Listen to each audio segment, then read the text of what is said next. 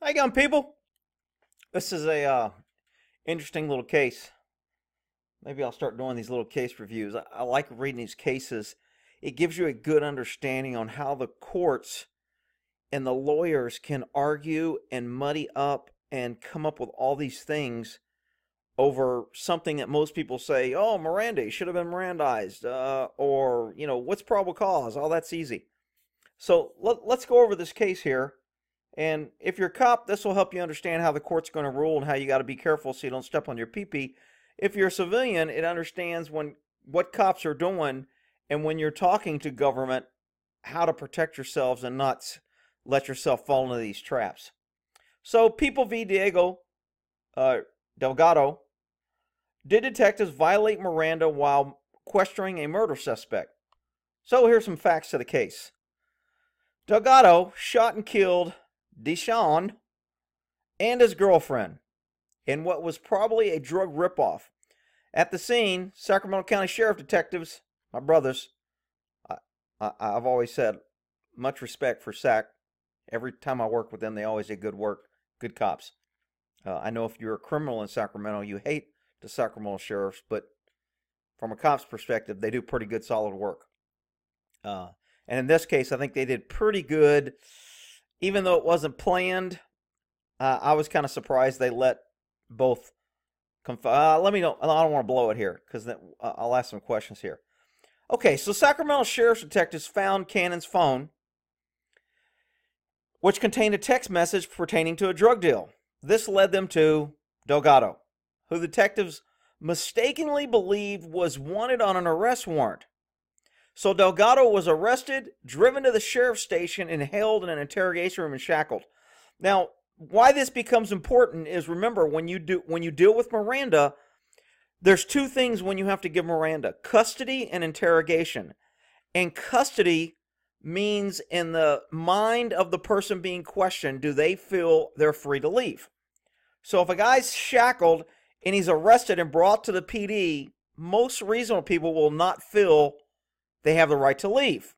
So as soon as I read this, I was like, why wouldn't they Miranda him? He's clearly in custody, and they're clearly going to question him.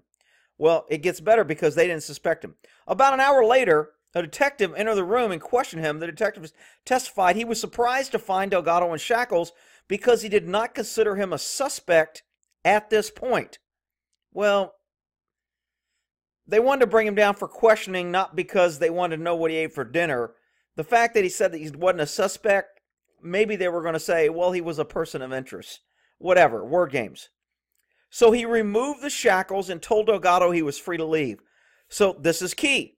Remember, Miranda's only required when you have custody and interrogation. If you're free to leave, there is no custody.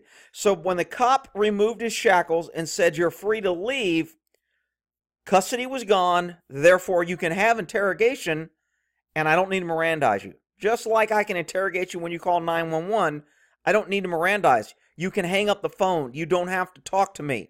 You voluntarily call 911. You voluntarily stay on the phone. Therefore, anything you say is voluntary, and I can use it against you, and I don't have to warn you of your rights.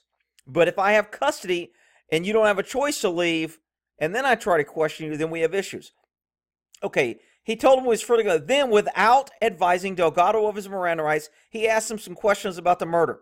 Although Delgado denied involvement, he said some things that were in conflict with information from other witnesses. Okay, so he lied.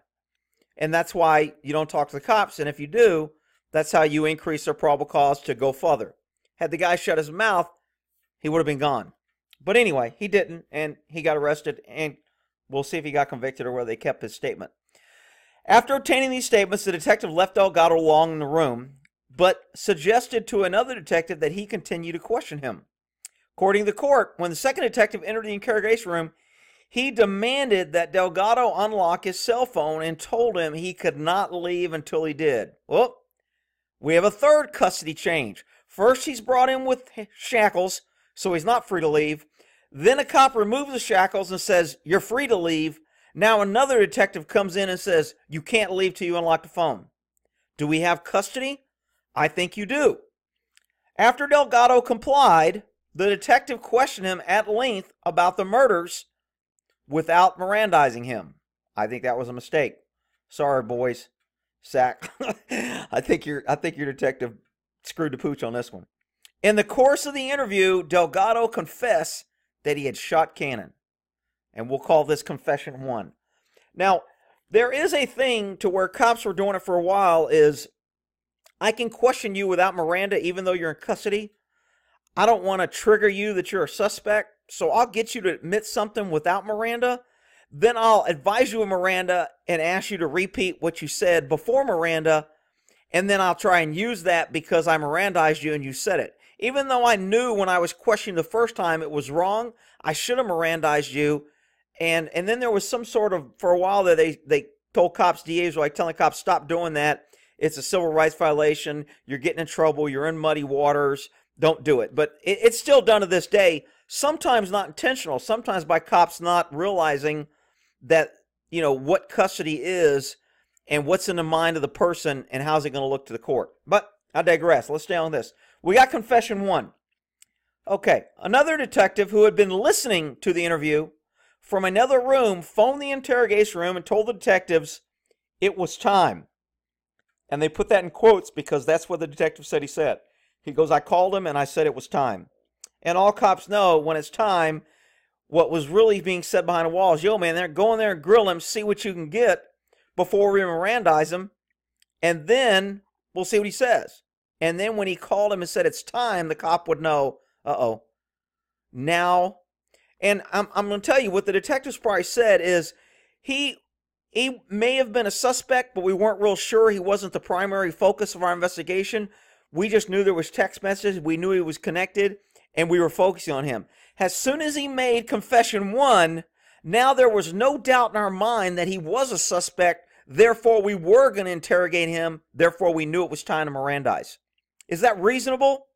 Yeah, I think it is. And I think that happens quite a lot. Okay, the detective did so. It was time to advise the rival man. The detective did so and invited him to repeat his confession he had just made. And Delgado, confession number 2. So now we have 2 confessions that the guy killed him. Think it's a pretty easy case. He goes to jail, right? All right, let's see. Before the trial, Delgado filed a motion to suppress confession 1 and 2. The court suppressed confession 1, but not confession 2. Now, who thinks they know why? Why did they not do 2 and why did they not do 1? You may be right. Consequently, confession 2 was used against Delgado at trial and he was found guilty of 2 counts of first-degree murder. Yay! Good guys win. Maybe. All right, let's see. Discussion. On appeal, Delgado argued, and they say Delgado, basically his lawyers, his defense attorneys, his free legal, because Delgado didn't have any money, he was a freaking criminal, probably had a rap sheet of 14 pages. So all this is paid for by the government. So we're paying a government to defend Delgado against a government paid to prosecute him, against government paid cops to arrest him, against government paid courts to convict him, and maybe get him time in a government thing. Do you think government maybe is working together? Well, never mind. I digress. Let's stay on point for this. On appeal, Delgado argued a motion to suppress because he had not been Mirandized, confession 1, and had therefore not waived his rights. He also argued that confession 2 should have been suppressed because it was a product of an illegal 2-step interrogation process. And that 2-step is kind of what I told you. You know, we go to you. We think you're handcuffed on scene. We know you're in custody. We're like, dude, what the hell are you doing out here, man? There's shooting. We just pulled the gun off you. They shot the dude. Why'd you kill him, man? Did he rip you off? Yeah, man, he ripped me off and he was screwing my girlfriend, so I capped his ass. Oh, he just admitted to it. I better Mirandize him and see if I can get that after Miranda. Okay, dude, since you just told me that, I got to tell you your rights. You have the right to remain silent. You have the right to correct the attorney. Anything you say can and will be used against you in court of law. Do you waive these rights? Hey, man, you just told me you capped him. Do you want to change that story, or is that really what happened? No, man, that's right. I capped him. Now I have it under. That's kind of what they're calling the 2-step if it's planned. I don't know if cops plan it, but I know we question people when there hasn't been Mirandized, and then as soon as we get something incriminating, we go, oop, we better Mirandize and get that just to make sure we don't lose it. So, confession 1 it was settled that the officers may not interrogate a suspect who is in custody unless he expressly or implied waived his Miranda rights. The Attorney General argued a waiver was not required before Delgado made the confession. One, because he had not been notified that he was free to go, or he had been notified. Yeah, he was notified he was free to go, but then he was told you can't leave till you unlock your phone and custody reattached, and therefore was no longer in custody. Even so, said the court, Delgado was back in custody before he made the first confession because, oh shit. Okay, I'm back. Hit the wrong button. Even though he said I was back in custody when the second detective entered the room and told Delgado he could not leave until the contents of his phone had been downloaded. Thus, the court ruled that confession one should have been suppressed. Okay, confession one is gone. Now, if they had tried to get a warrant, I'm going to go off base here a little bit. Because he confessed, if they said, you know what, if he didn't confess to two, let's say it just stopped right there. He made confession one, then went, you know what, he just admitted. Let's stop our interrogation. Let's get a warrant, go search his home. They get a warrant, they go search his home, and they find the gun, they find a plan that he planned to kill him, and they find dope. All that will be suppressed. Even though they went and got a warrant saying that he confessed, because the confession was turned out, the warrant becomes fruits of the poisonous tree. They got the warrant based on that, unless they can prove that they would have found that stuff in his home without this warrant at a later time. And sometimes you can. And that gets back to inevitable discovery. I talked about the other one. But let me stay on point here. Confession 2. Let's talk about Confession 2. Has a general rule, if officers obtain a statement from a suspect in violation of Miranda, Confession 1 was in violation because he went back into custody and they asked him. A second statement will also be suppressed. That's normally, because I told you that was that planning. This is, however, an exception to this rule. Specifically, a second statement may be admissible if, one, Miranda violation was neither coercive in nature nor the result of a tactical, meaning an intentional, Miranda rights violation. The courts did not see that these cops planned this in and out of custody, this second and first. They didn't see, through their statements and questioning and reviewing everything, they did not see a plan or a tactical, intentional plan. Therefore, the suspect freely waived his rights after they read him his rights, and he made a second statement. So, he was toast. Delgado argued that the detectives had, in fact, deliberately violated Miranda. Of course, his defense attorney is going to say that, because they conducted and demonstrated that they were engaged in an illegal two-step interrogative process. What's the two-step? Well, it's a dance here in Texas, but in legal terms, it's a technique or ploy in which officers intentionally interrogate a suspect in custody without obtaining him a waiver, although they know that any statements he will make will be suppressed. Their plan is to Mirandize him immediately afterwards and encourage him to repeat it. The two-step works on the proven theory that the suspect will usually waive his rights and repeat the un-Mirandized statement because he thinks that it will be used against him, and thus he therefore has nothing to lose by repeating it. That's where the court rules that this trickery, everybody's like, cops can lie.